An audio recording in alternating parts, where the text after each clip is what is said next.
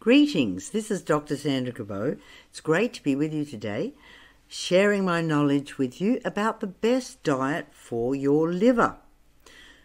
The father of medicine, Hippocrates, said, "Let food be thy medicine, and medicine be thy food."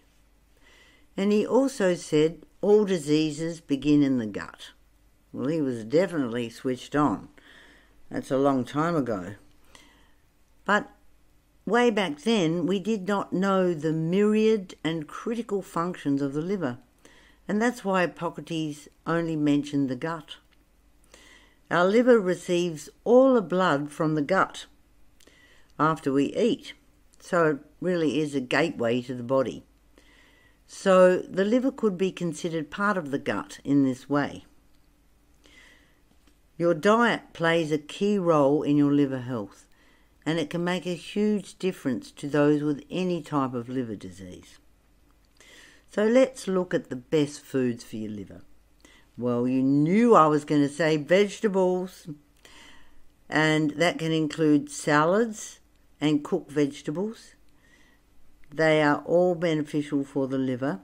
Make sure you wash or soak the produce thoroughly because it can have pesticides and bacteria. I don't really like microwave cooking of vegetables. Microwaves are very intense heat and they do disturb the molecular structure of the produce. So I say to people, if possible, use cooking methods like steaming, stir fry or roasting the vegetables instead, and you'll get less loss of nutrients and less damage to the food. Now you can make a really healthy salad dressing with cold-pressed olive oil, freshly squeezed lime or lemon, some pepper and salt, add in a few herbs. Now the other thing that is essential for a healthy liver is to eat first-class protein, because that contains all the amino acids that your liver needs to detoxify your body and to manufacture its own proteins which are needed by your body.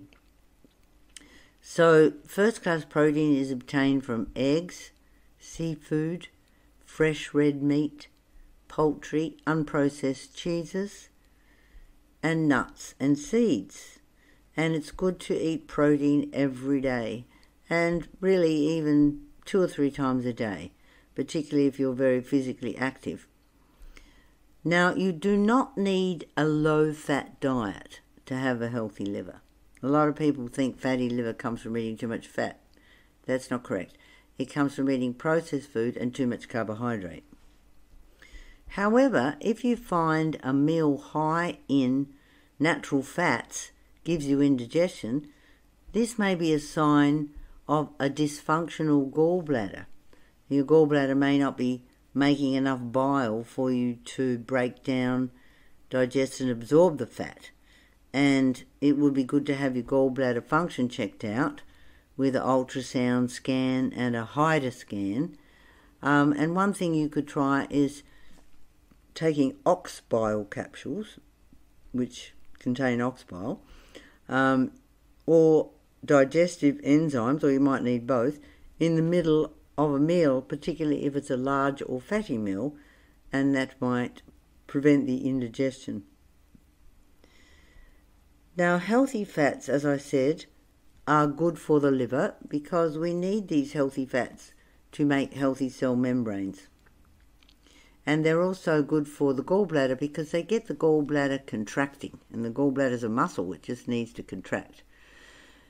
So where do you get the good fats from? Well, it includes the fat from unprocessed fresh meat, seafood, which contains omega-3 fats, poultry, avocado, nuts, seeds, eggs, unprocessed cheeses, coconut cream, and olive oil.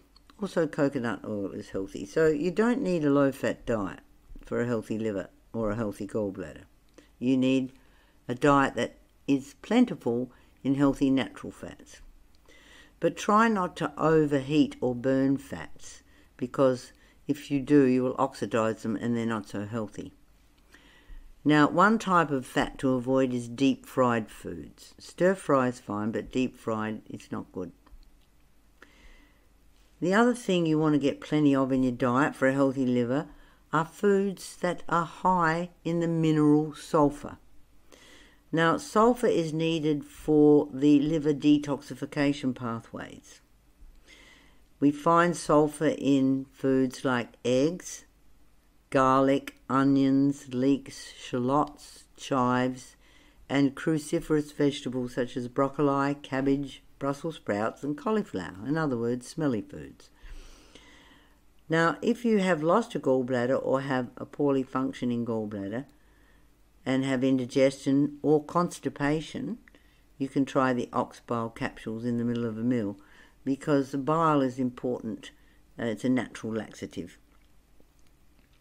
Now, if you do have any discomfort over the liver area and particularly indigestion with a fatty meal, you can ask your doctor to do an ultrasound scan of your liver and gallbladder and a HIDA scan. Now, HIDA is spelled H-I-D-A, and it stands for hepatobiliary immunodiacetic acid scan, and it's an imaging procedure used to diagnose how your gallbladder is functioning, and it'll show if your gallbladder is not contracting when you have fat. And that means you've got a non-functional gallbladder, so when you eat, you're not getting the bile that you need to digest your food. Now, the other thing that is good for your liver when it comes to your diet is to try some intermittent fasting. It can be as simple as missing breakfast. And this will reduce the toxin load in your body and also reduce insulin resistance. Some people like to miss breakfast and lunch 2 or 3 days a week. It's good for weight loss, it's good for detoxifying, and it's also helpful for people who have cancer or past history of cancer.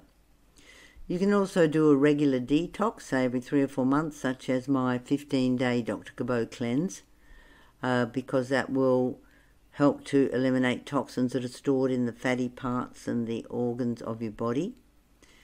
We've mentioned drinking plenty of water, very, very important, raw vegetable juicing.